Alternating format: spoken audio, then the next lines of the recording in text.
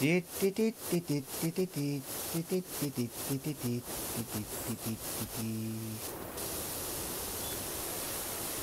clever. I've played it before, but very clever how they did the transition to black and white or sepia to colour.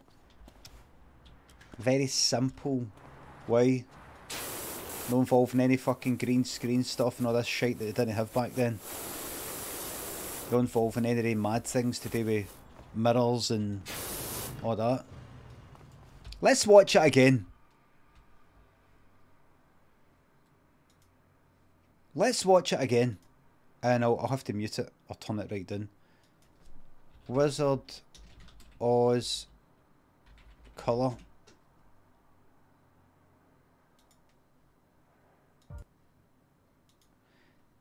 Washington Heights. The streets were made of me. Right, here we go, here we go, here we go, here we go, here we go. So there you go, there you go. Look at this. I know I've played this before, but look at that!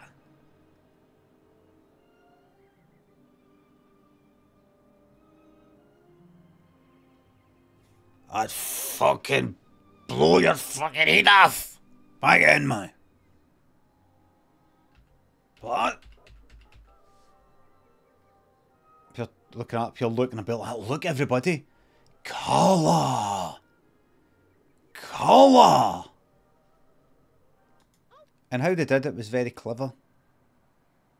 Very simple. This is genuine black and white stroke sepia.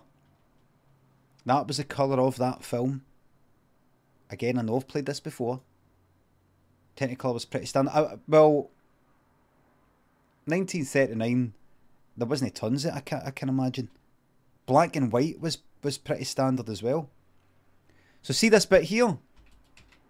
Right, that's genuine sepia stroke black and white.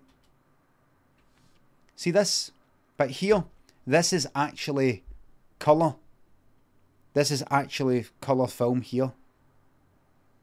But they've painted the wall brown, the door brown, everything brown. See that? That isn't Judy Garland. That's somebody else, I think. Aye, it is. Sepia fucking hair, sepia shirt, you know, kind of all shades of brown. I think even including total. So all of that there is just, that's no black and white or sepia, that's a full fucking colour. It's just that they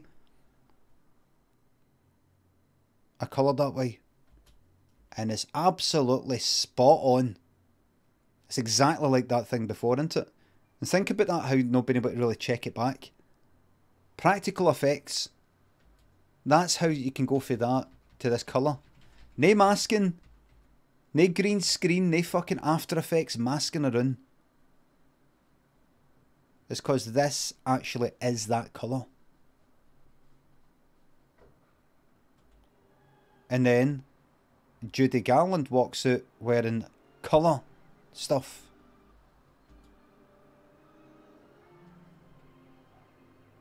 What a trick.